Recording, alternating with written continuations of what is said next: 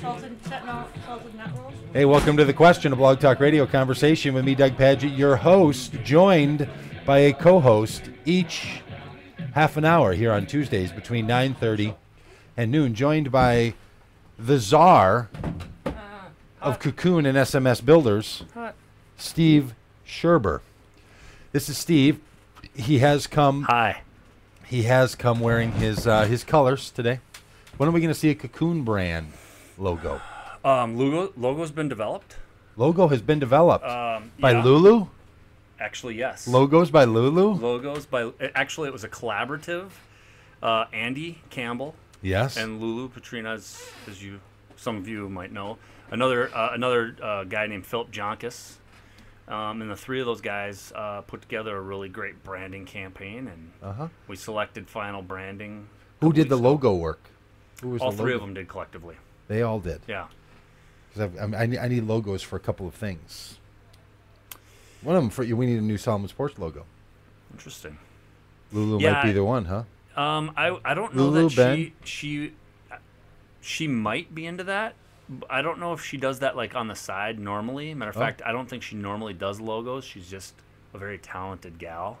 Yes, she's she good can at do stuff. Pretty much anything. She's a genie. Yeah. Yeah. She's a magician. Yeah. She's a wizard.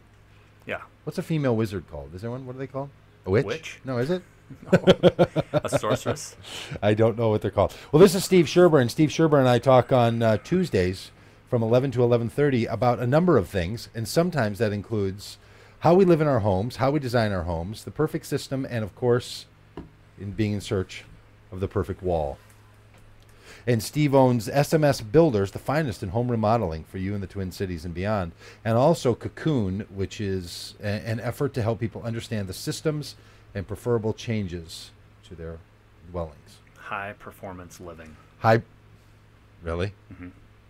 Come on, seriously, that's awesome. That's our tagline. High performance living. Mm-hmm. Welcome to High Performance Living. That sounds like a 7-week sermon topic at a big church. It is for your house. Instead of your soul, which is something other than yourself, it's your house. High performance living. And one could argue that Fantastic. your house is not different from you. Oh, nice. See, now we're going to get into a little quantum reality when it comes to understanding the places that we dwell and the people that we are. Mm-hmm. That your body is a temple, but it's also you. Then maybe the cup in your hand also is you. Yeah. I mean, right now it's part of a system, right? It's interacting. Yeah. I'm re-listening to a book called The Short History of Nearly Everything. It's this great little book, and it's a science-oriented book about how do we know what we know about science.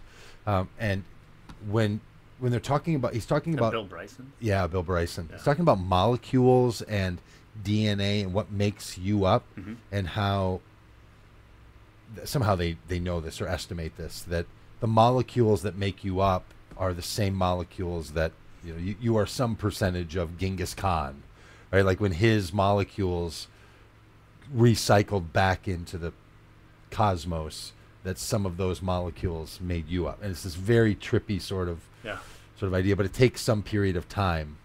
Yeah. And he says, like some of you will be disappointed to know that you are 0% Elvis Presley, because it takes a certain period of time. But for those molecules to get redistributed. Through the system. So, interesting. In some sense, you are, what I really liked about that book, one of the facts in there was that idea of all of history, all of time of existence that we're aware of.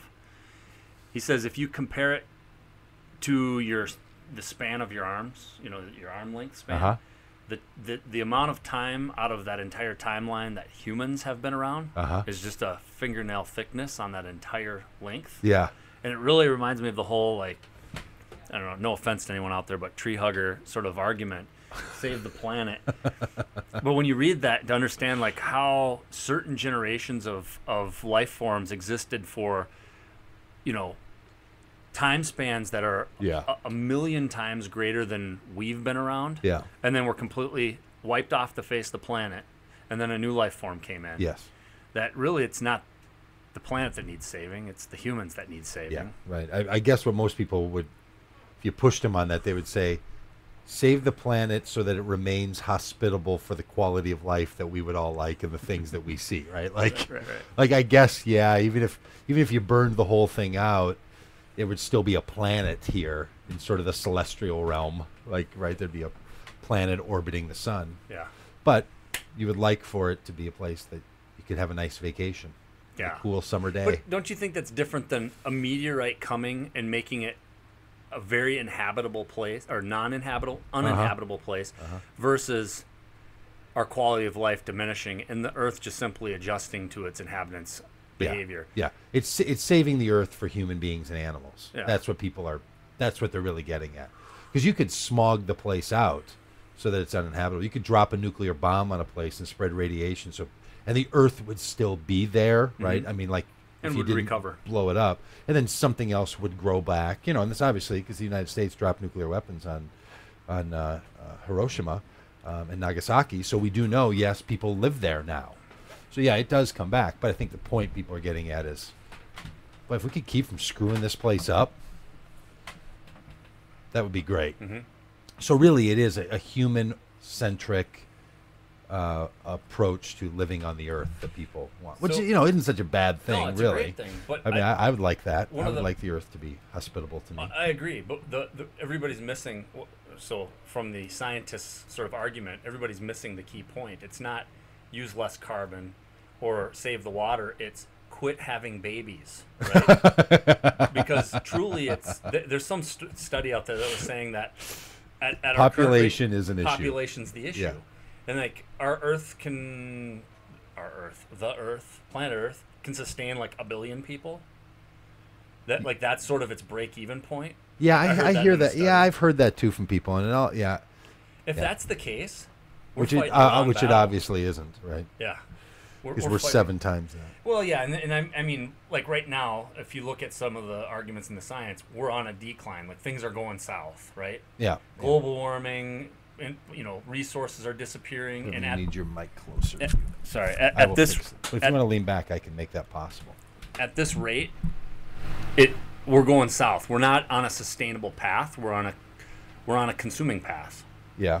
But if you were to say, okay, where do we have to draw the line to make that all of a sudden, plateau and stabilize? Yeah. Would it be 1 million people? Would it be a billion? Would it be 4 billion? Would it be 6 billion or 5 billion? Yeah, and it really points out a question that is worth asking, and that is, what do we mean by it's sustainable? Meaning there's no effect of human beings on the planet, which is what the billion people threshold number is. You could spread 1 billion people around and make no definable change to the planet. And then there's others who say, well, hang on a minute. We're part of the planet system. We can make changes to this thing. That's not, hopefully we're not making them in determinations that are so destructive to other species that they can't exist. But the idea of it's that faux little camping idea that you leave no trace that you were ever here. I mean, that It's doable. Hey. No detectable trace. Well, I mean, you're if you going to bring leave in electromagnetism. You're going to leave if you bring in fermions. You're going to leave atoms. If you bring in the crime scene investigator unit, that's just because they don't know what to measure. But that's the whole point: is what fermions. what are you choosing to measure? And so if it is well, what we mean by leave no trace is don't break branches and don't leave ashes, wrappers. And Yeah. Okay. don't Get poop the point. on the middle of the trail. Yeah. Get the point. But it draws a really interesting comparison to the macro version, being the story of the planet, how we survive in it,